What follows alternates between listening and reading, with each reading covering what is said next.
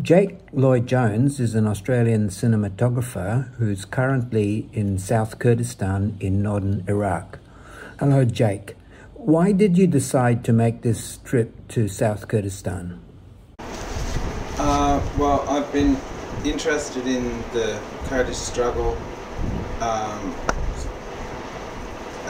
for a long time. I used to be very interested in the revolution in Spain when the Spanish Republic was fighting with the fascists in between the two world wars, and the Rajavan revolution has a lot of similar political ideas. It's just, you know, a sort of a David and Goliath story, and I'm amazed by how much they've achieved in terms of women's rights and things like that. So I've always wanted to do whatever I could to help support their cause. As the Rojava Revolution marks its 10th anniversary, the Erdogan regime in Turkey is stepping up its military offensive against Kurds in northern Iraq, as well as in north and east Syria. And some of the fiercest fighting is currently taking place in the former. What can you tell us about this? Well, I mean, Turkey has been backing the jihadists in Syria for years now. They don't like Assad, and they don't like the Kurds, and they've basically NATO has, in order to get Turkey to agree to let Sweden and Finland into NATO, they've totally rolled over and shown their belly to Turkey, and Turkey's now, you know, openly using chemical weapons and stuff on the Kurds, and bombing civilians.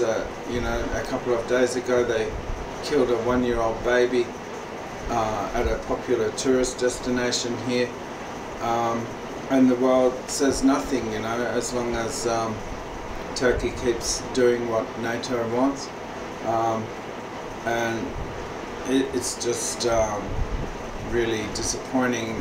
We were at the Halabja Memorial the other day, and we saw pictures of these dead children killed by weapons supplied by NATO countries, and now it's happening again. Like, history is just repeating itself as usual. There have also been Turkish attacks on the Yazidi community in Şengal or Sinjar. Can you please explain the background to this? Yeah, so one of the most moving stories that you will hear in this long war is about when ISIS overran the Yazidi villages in Mount Sinjar, and the Peshmerga that belonged to Barzani and the PDK fled without firing a shot. In fact, they even disarmed many of the Yazidi, promising to defend them, and then just left them to the mercy of these ISIS head choppers, you know. And those people were surrounded. They were on top of the mountain in the same July heat that we're experiencing right now.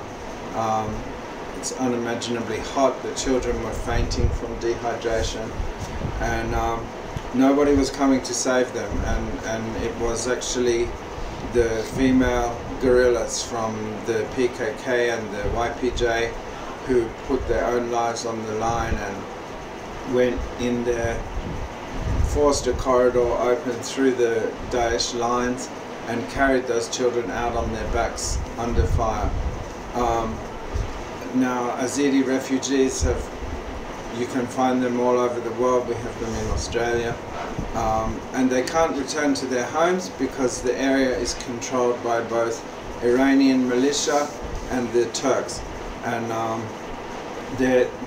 it's not in, you know, it's not in Turkey, it's in Iraq, and Turkey's just wandering around. They have military bases here, and they're completely complicit in the continuing oppression of these poor Yazidi people.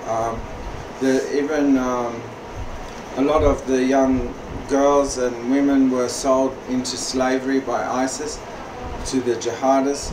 And if you go to northwest Syria, the area that is held by Turkey, the jihadist families are sitting there protected by Turkey with these slaves, these Yazidi slaves.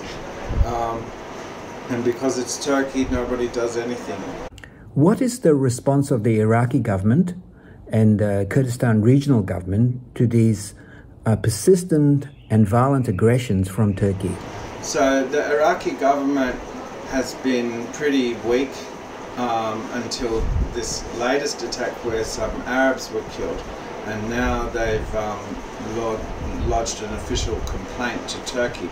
Up until then it seemed to be sort of open season because it was only Kurds getting killed, and the Iraqi government didn't seem too concerned about that, even though Turkey was coming into Iraqi territory, bombing, and has actual military bases here in northern Iraq.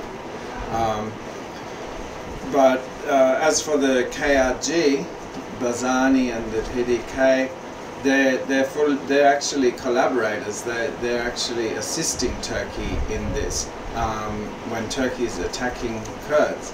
It's quite astonishing, but that's just how mercenary these guys are. On July 20th in Tehran, Erdogan repeated his intention to launch a new invasion of Rojava to occupy a 30-kilometer wide security zone.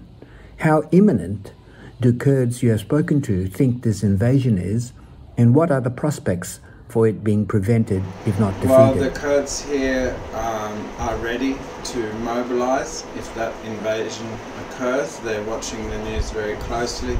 They're hoping that Russia and Iran will manage to discourage Turkey from doing it, but Turkey is a bit of a rogue animal. They don't care that they're being told not to do it.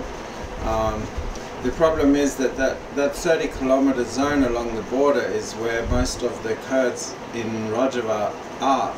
All of their major towns and cities and bases, they're within that 30 kilometers. So it's effectively eliminating Rojava if that happens. And the Kurds are up against a NATO army with artillery, aircraft, all made in America. They're using chemical weapons. It's the chances of the Kurds with just their light arms being able to stop that. I'm not optimistic about that. You visited Halabja. What lessons should the world learn from the 1998 Halabja massacre and its consequences? At Halabja, one of the most shocking things we saw there was actually a photograph of the opening of that memorial, and standing on the podium was Colin Powell and Barzani, both of whom, Barzani is a collaborator who has sold out his own people, and Colin Powell, it was America and the CIA that was supporting Saddam Hussein when this happened, and who tried to, they gave Saddam instructions on how to manage the propaganda and cover it up and conceal what had happened. And then he's standing there in his suit looking all sad. The hypocrisy is breathtaking. And now, again, Turkey's doing the same thing. Yesterday we buried a comrade who was killed in the mountains by a chemical attack from Turkey. Again, the Kurds are the victims. Again, the weapons are coming from us, from the Europeans.